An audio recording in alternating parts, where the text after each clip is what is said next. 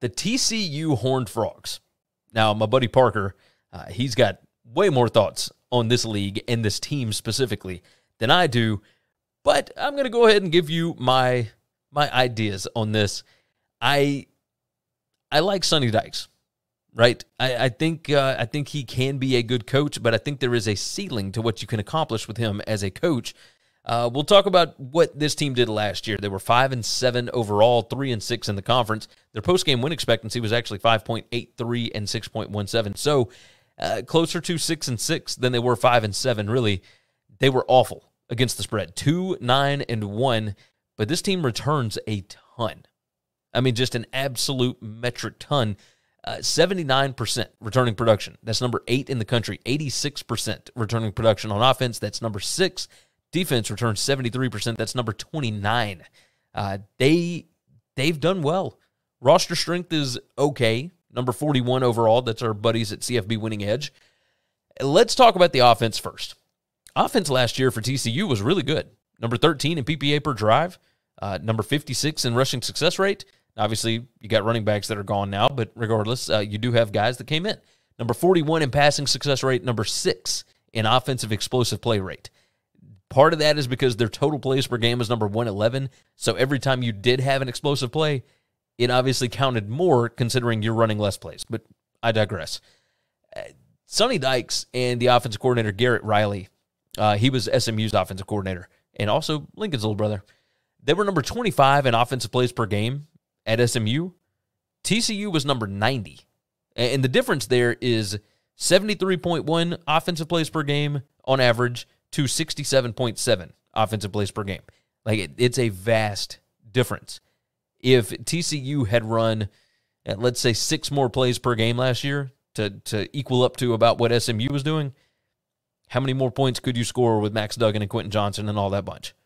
Right? I mean, that's, if you moved with a little bit more pace, would you have been able to score more points? This is already a good offense to work with. Like, the number 6 in explosive play rate. Offensive line was iffy, though. They returned 3 starters on that offensive line. Quarterbacks Duggan and Morris are back, along with the wide receivers Quentin Johnson, Barber, and Brown. ULL, well, let's call them Louisiana so nobody gets mad. Louisiana running back Imani Bailey and Florida State's Corey Wren transfer in as the running backs. They'll be able to – you're not going to see a ton of them, I would imagine. I think that there's other guys that'll be able to play as well, but I do think – that's a lie.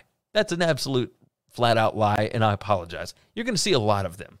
And SMU, while you would think that they pass the ball just a ton, they are able to run the ball as well. I mean, they ran it on – SMU was able to run on TCU last year. I wouldn't imagine that Sonny Dykes and Garrett Riley do a whole lot different as far as that's concerned. On defense, there's only one question. Like, how did this get so bad under Gary Patterson? I have no idea. The new DC, Joe Gillespie, he did work wonders at Tulsa. This defense was bad at everything, though, last year. Number 118 in passing PPA allowed. Number 121 in rushing PPA allowed. Number 124 in points per scoring opportunity. So when they did let somebody get down in scoring range, they couldn't stop them at all. Number 117 in overall success. I mean, it was just bad all around. They brought in 8 transfers on defense, and they're going to need every last one of them. There's talent at linebacker and defensive back. Defensive line is going to need development, but I fully expect that Gillespie will be able to do that. He did it at Tulsa over and over again with guys that you just had no idea who they were until they developed into NFL guys, right? Will the offensive plays change? Will it hurt more on defense, right? We always see this when you start running more plays, does the defense get a little more gassed easily, et cetera, et cetera? I think it's going to be a big shift for this team because you're going from a team that didn't run a lot of plays to a team that is going to run a lot of plays, which is also going to play on your defense. So I'm curious about that. Gillespie, I don't know. He was able to develop guys that nobody knew about when Tulsa ran a lot of plays as well for Philip Montgomery. Let's talk about the keys to the season first. You got to figure out which quarterback is going to be your starter. How much will the change with the offense, or how much will change with the offense when they start running more plays? Because you know that's going to happen. Defense, key to the whole season. Like, the only way they can be good is if they're able to stop somebody. Like, they'll be able to score points, but they were able to score points last year. I mean, bottom line, you got to be able to stop somebody. My biggest hire for this bunch was Gillespie from Tulsa. Bottom line. Biggest thing here is going to be getting back to the basics. Fundamentals. Absolute key. Number 85 in turnover margin. Number 106 in penalties per game. Like, they're going to have to be better at those things big time this year. They're projected favorites in 7 games. This is where we'll get to the schedule. They got 9 toss-ups, which are games that are expected to be decided by 1 score or less. 9 games by 1 score. I mean, that's just bananas. Just bananas. The win total sits at 6.5. The over is juiced at -125. Look, to win the conference, 14-1, like, they've got talent. They obviously can score. If you think Gillespie can fix the defense, plus 1,400, pretty decent odds for somebody to win the conference, considering this is kind of a crapshoot anyway.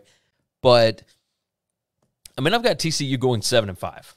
I've got them going over, but I'm still very much wait and see as far as this bunch is concerned.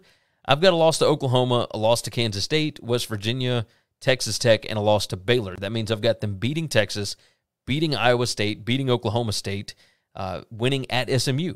Like, I think this team could be good. They've got all the offensive talent in the world, but I'm curious. I'm just very curious.